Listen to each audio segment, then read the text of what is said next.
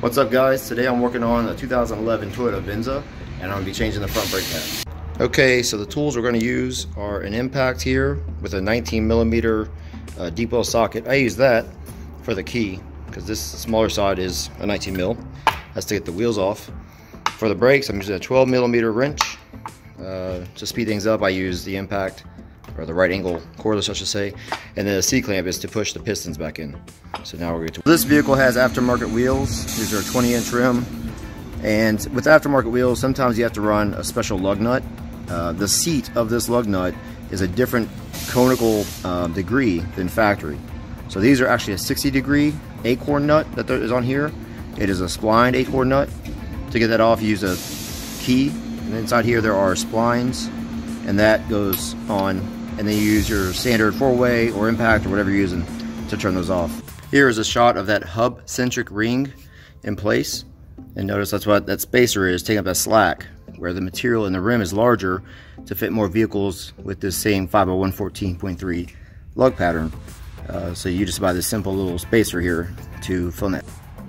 Okay, I'm going to start by taking off the two 12mm bolts here at the top and bottom of the top head of the caliper. Since we're only doing the pads, we don't have to take off the bracket. Got them loose. I'll speed up with the impact.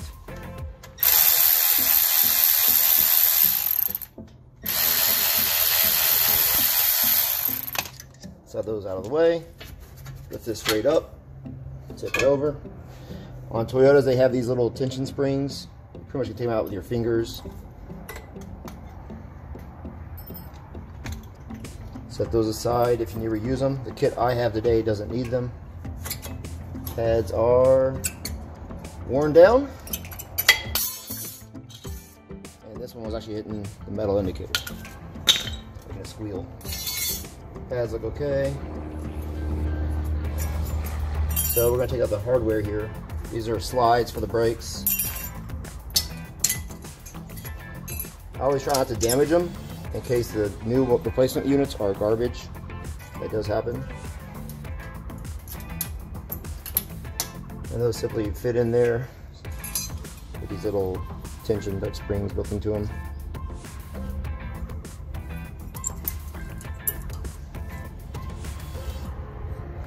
Yeah, this one looks damaged.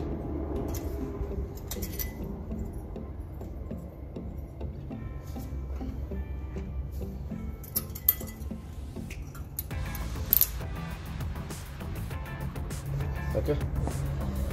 And then when you take the old ones off, you want to orient the little finger, the indicator sound thing, to be dragging. So the rotor spins forward most of the time, and going forward down the road. And so you want that to be on the trailing edge of the brake pad. So this will go at the top on this vehicle.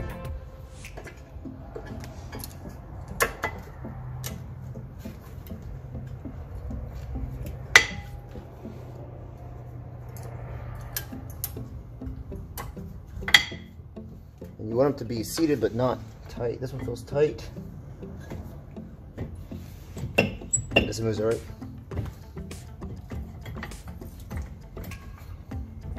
And then we got those tension springs to put in.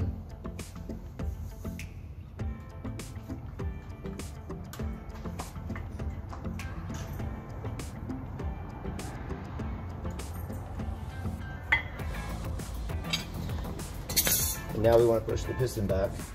Before we do that, I use the old brake pad. But we need to come up here and open this cap on the master cylinder.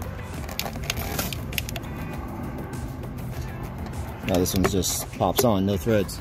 Okay, set that aside, and that way fluid can come back up when we press on these two pistons. Okay, so I've decided to use my brake pad spreading tool, and what it does is it goes in between the solid area here and these pistons, and it will expand as I thread it open. So I'm gonna go ahead and use this instead of the brake pad and all the other ways I used to do it. So I'm gonna set that in there, center between the two, and not exactly sitting on the bottom, so it'll slide easier.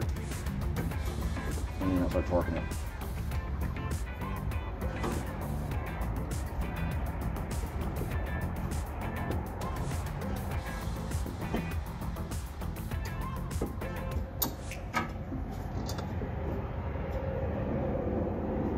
And you want it to be a roughly flush.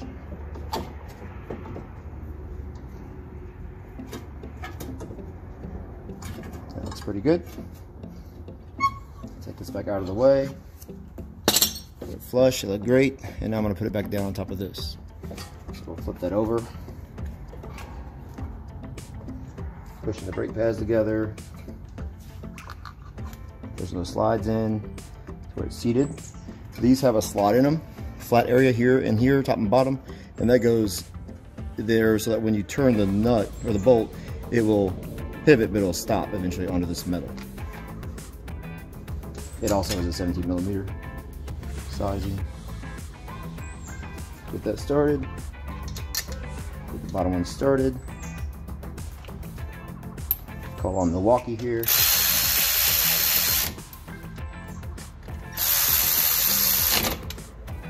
And then finish off the torque with a wrench.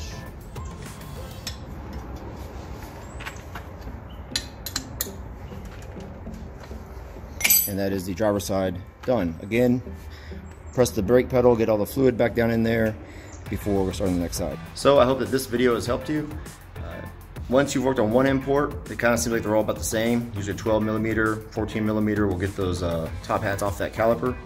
So if you have any questions about what I've done here today, or maybe even a vehicle you would like to see worked on, write that below. I'll check that out, try to get back with you.